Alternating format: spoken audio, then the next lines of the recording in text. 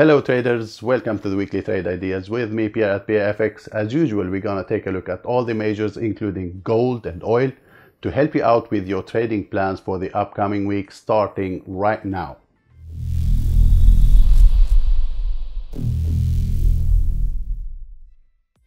Hi guys, my name is Pierre. Welcome to my channel. This channel is all about helping you grow your trading account and making you a better trader. Now each week I upload a new video like this, so if you're not subscribed, make sure to subscribe, hit the notification bell, and guys, please, if you like the video, do not forget to hit the like button. Let's get started. First of all, a big thanks to all of you who usually likes and add comments to the video. Please guys, keep doing so because it is really helping the channel. I'm seeing a progress going forward, so I will keep doing these videos, of course, as far as I see that there is view on them. So we will change things up today a little bit.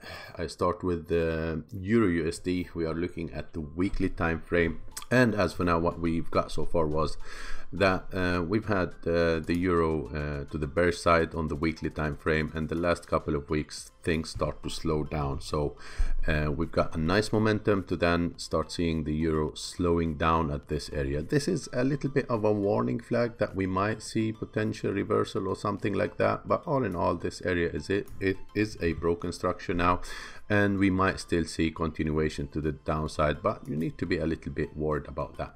Now going down to the daily time frame, the structure here is clear as well, but as I said, since we've got a little bit of a slowdown, we've got a minor structure that got broken last week, one need to start thinking that potentially we might see a correction a bit higher.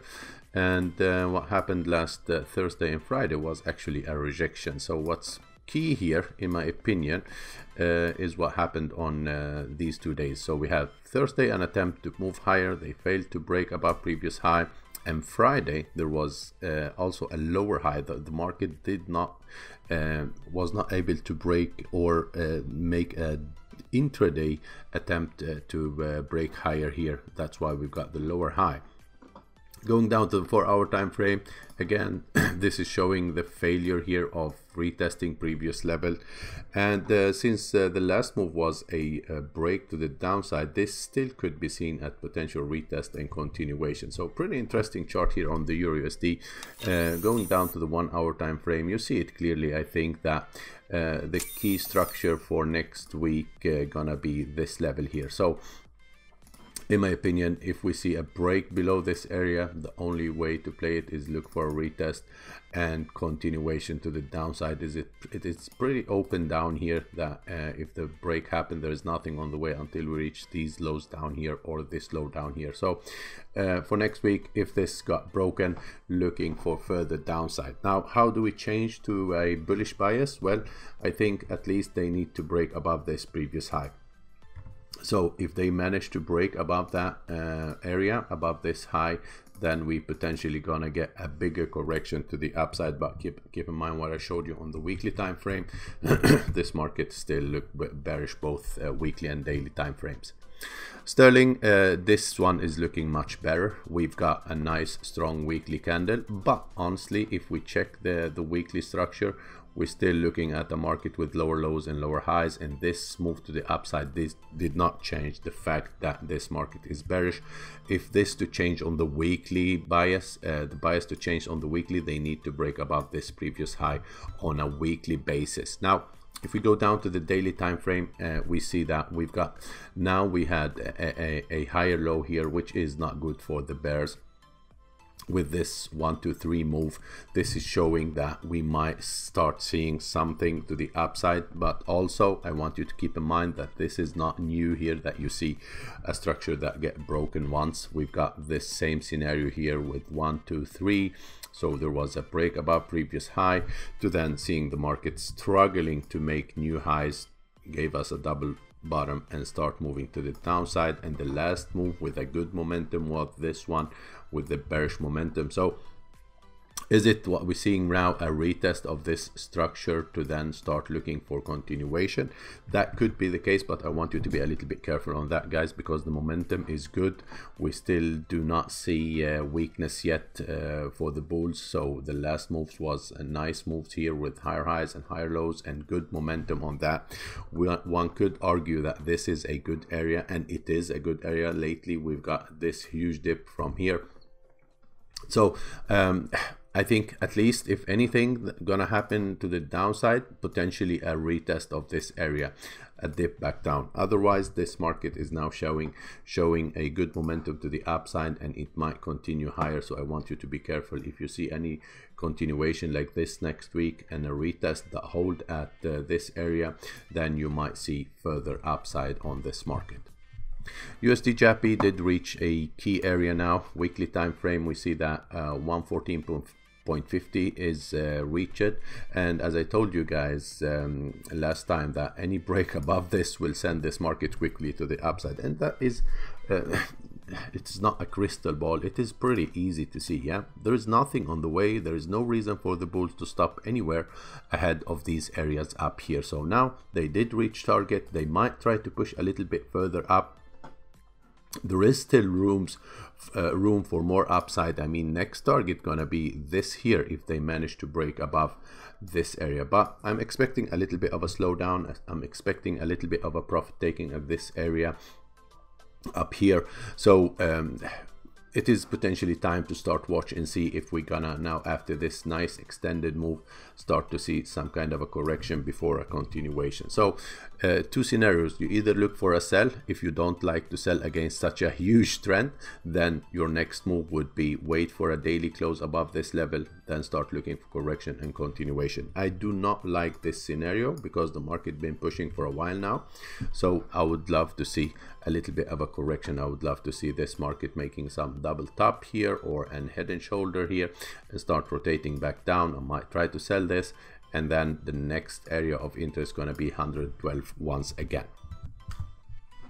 USDCHF, checking the weekly time frame even on this one to understand what's going on. So this market been moving to the upside like this on the weekly time frame, and the last move was a break above previous high, which is key because now we have a higher high here, and this was potential correction and continuation. So been going sideways, try to push lower, but the weekly structure on this leg to the upside is still not changed, and that is bullish. Now you can argue that the overall move is a bearish move. Yes, absolutely, but if we crunch the chart and look where we are at, we are coming from this low. The price been here once back in 2009, and this is a low here. This is a nice level here where we found support. It did print a bottom, it gave us a higher low, and now we are continuing with higher lows and higher highs. So the ongoing right now, based on our latest data from here, is a bullish market, and this last week did not change the fact of that. Now the trend line got broken. We still sitting at this potential support area. We've got a nice rejection from the downside on the daily, but also we've got rejection from above. So it is a bit of a tricky market, so we need to be careful. But all in all, I'm watching here to see if this will continue after this higher high, bounce back down, and then continuation. So if this level holds, we might see further upside. Otherwise, a break below this will signal that this move to the upside is dead for now, and we move back down toward this area, because also here, as you see, it is pretty empty. There is some structures here, but the best level absolutely gonna be down here for the bears as a potential target if they manage to break lower. So as first, I'm watching to see if the bulls will try to push this market for more upside from this area. USDCAD, this one is dead as well. Checking the weekly time frame, this is clearly a head and shoulder that now got confirmed with a broken neckline. Couple of weeks below the neckline. There is nothing on the way, honestly, here until we reach this area here or this low down here.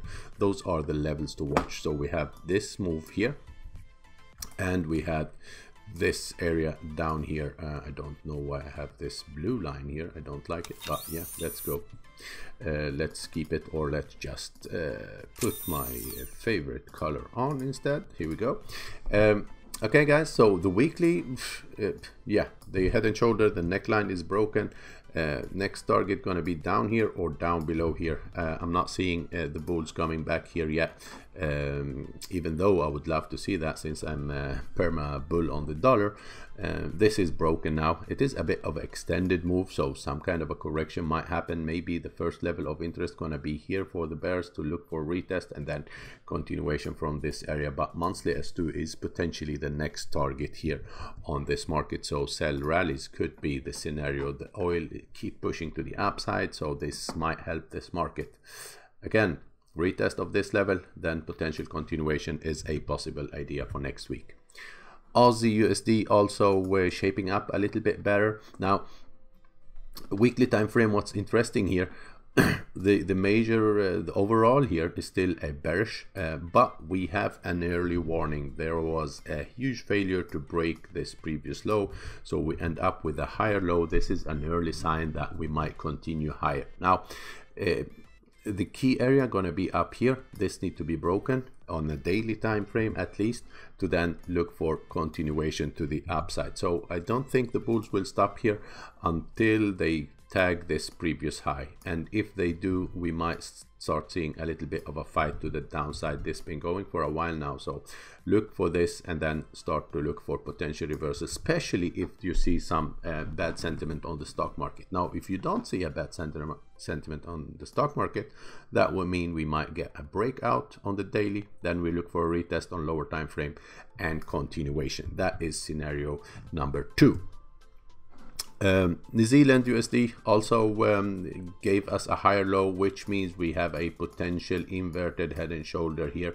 And if we look left on the weekly time frame, there is nothing on the way until we reach this previous high here, the neckline of this. As you see here, we end up with a doji candle followed by a strong weekly candle. So this move was a strong bullish candle. Now we have another bullish candle here with a strong momentum, which is a potentially showing us that this market will push higher, at least monthly R1, and next target potentially gonna be this previous high. So start looking at monthly R1 for potential troubles, but if anything here, it might be just a correction back down before a continuation.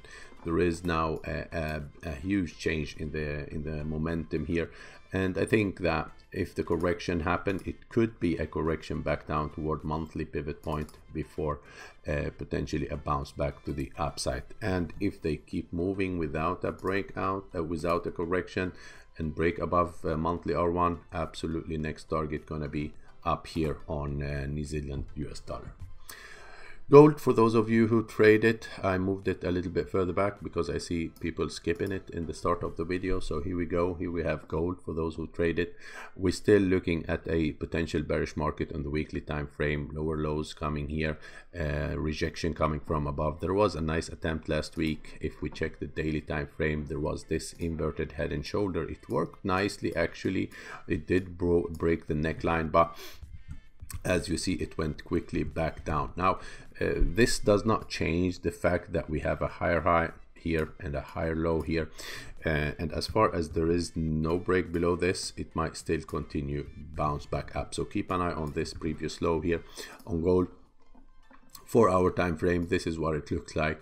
I don't like such a correction because it is a little bit scary, because what might happen now is another bearish flag and boom, one more to the downside. But all in all, it is potentially or maybe a retest of the neckline, then continuation higher. As I said, as far as there is no break below these, this market might still find support here.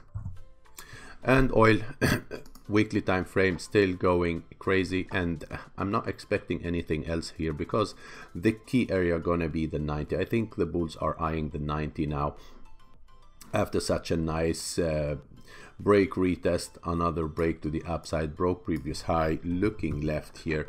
It is an empty area. After breaking here, the next target gonna be potentially the 90 in my opinion. There is some minor levels, but the key area gonna be the 90, and that is what I'm thinking the bulls are eyeing. Now I'm still keep saying wait for correction, they are not happening, but I would keep saying that if you get a correction back down to 77 area, 76.50, then you might start look for continuation from that level. I do not like to trade a market that been pushing for a while.